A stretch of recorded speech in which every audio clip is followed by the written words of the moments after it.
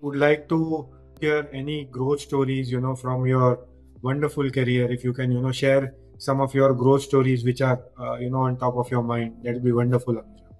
Lots of them. I think as a marketer, what gives you really, what's an adrenaline for you is when you put a certain thought, a seed of a thought or an idea into into action, and it eventually delivers into brand growth, into business growth, right, into adding new consumers. So I think one of my favorite stories, of course, from the past, has been the launch of Sting energy drink. I launched Sting energy drink in India way back in 2016, and today it's in 5 years, it's grown about 10 to 12x, and that just feels fantastic.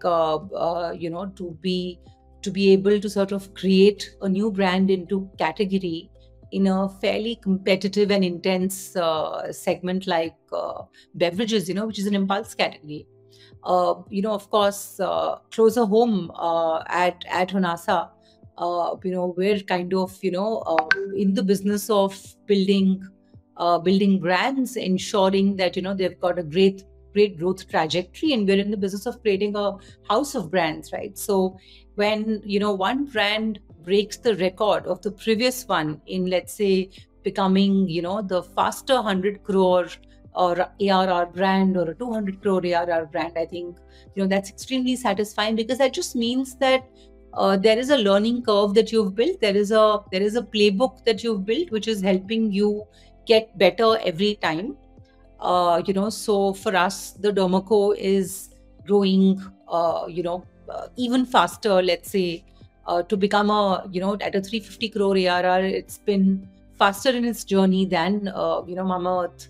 And Aqualogica is kind of breaking Dermaco's record on that pace. So it's great to, I think, for a marketer to see that, every subsequent brand that you're putting into motion is breaking growth records. Amazing. So it's like, one kid of yours is now overdoing the other.